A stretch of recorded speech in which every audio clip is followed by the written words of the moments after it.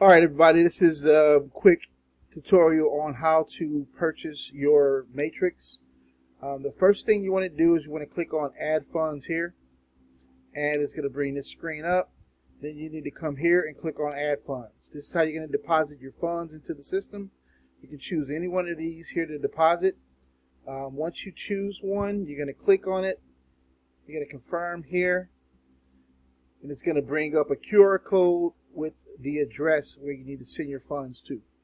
Okay, you can either scan this code or copy the address to send the funds. I suggest that you send a little bit more than what the system says because of the value of the coins, changing. So I would send, probably $1 more just to be safe of each one. Okay, so once you get that done, your funds are going to show up here. Once they show up here, you can then come and purchase your matrix. Now what you want to make sure you do is, again, purchase these in order. So you can do 20, 50, 100, 200, 500.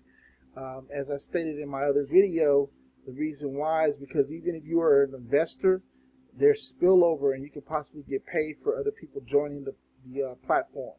So it's a possibility that you can earn not just on what you invest, but also, again, other people coming in. So that is it. Once you choose the matrix, like for example, we choose a $20 matrix, then you're going to just follow the instructions and you'll be done. And that's it. And then your matrix is going to show up.